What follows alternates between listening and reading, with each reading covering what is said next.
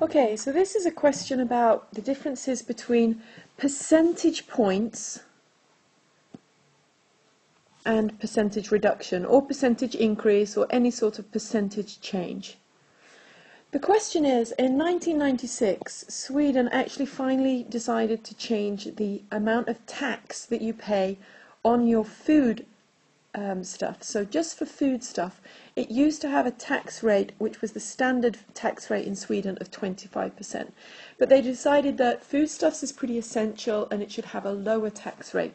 It actually became 12%, and it's the same rate that we're paying today. So all items of food that we buy in Sweden, we are paying 12% tax on.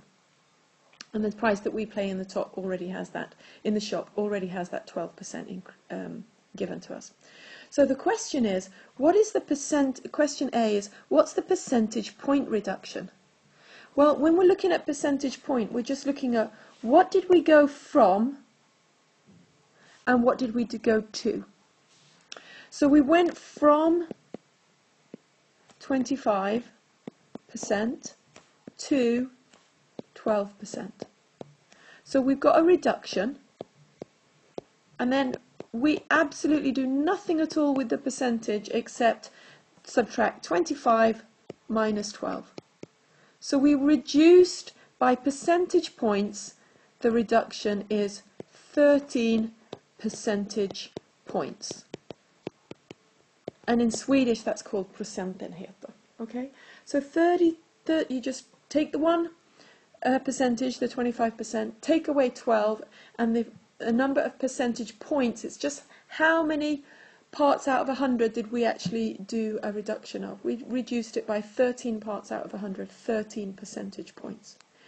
But then the next question is, how large was the reduction in percentage? And now we have to do our standard formula for percentage change, where we have, remember our tree, that the percentage change is the difference divided by the original. Percentage change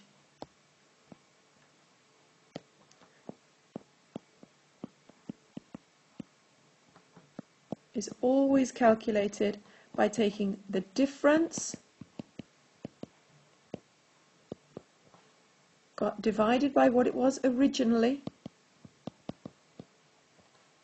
original percentage, the difference in percent divided by, in this case, the original percentage, and then to change it to percent we multiply it by 100. This form, the difference divided by the original, will give us the decimal form. We don't want the decimal form for percentage, we want to get it as percentage. We multiply the decimal form by 100 to get percentage.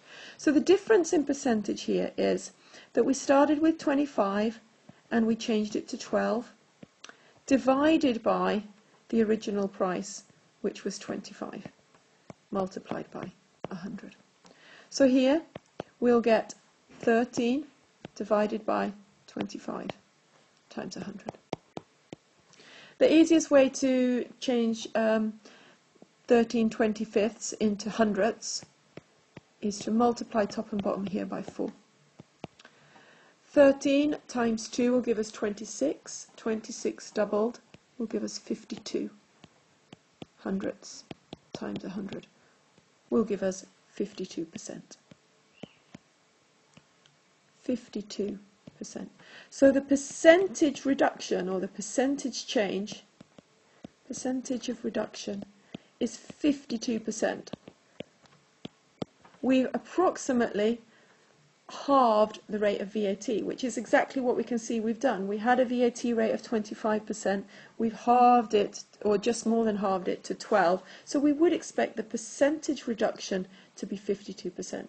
So points is just the change in percentage, which is this 25 minus 12, the difference, and you can see that that's actually what we're using as part of our percentage calculation as well. So percentage change compared with percentage points, that's how you do it.